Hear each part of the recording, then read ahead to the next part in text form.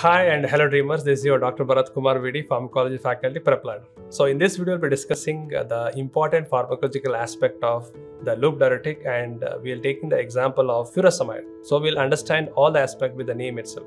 F for the drug is used for the management of number 1 pulmonary edema, left ventricular failure, CHF, hypercalcemia as well as hypertensive emergencies. U stands for urine is increased. Since they are diuretic, they are going to increase the urine.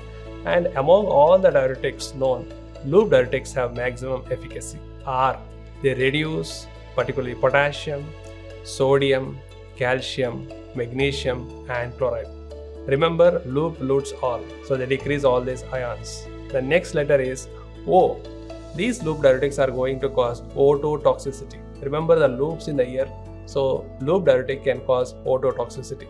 The next letter is S. Stone. Why stone? Because loop loses calcium, there is a risk of calcium stones, and these loop diuretics are sulfa derived, so there is a risk of allergy except a drug ethacrylic acid. The next letter is E. Since they are diuretics, they can decrease the ECF. The next important letter is M. These drugs can cause metabolic alkalosis. Then the next letter is I. They inhibit sodium, potassium, 2-chloride co-transporter. Where, sir? In the thick ascending loop of Henle, that is the site of action of loop diuretics. Then the next letter is D. D stands for duration of action. The duration of action of furosemide is 6 hours. That's why the name LAS6. LAS6 stands for last for 6 hours. E for it can cause excess of uric acid leading to hyperuricemia, excess of glucose, hyperglycemia, and also excess of lipids.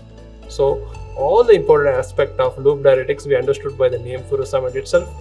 If you find this content useful, please like it, subscribe and share this to your friends. Thank you all. Take care.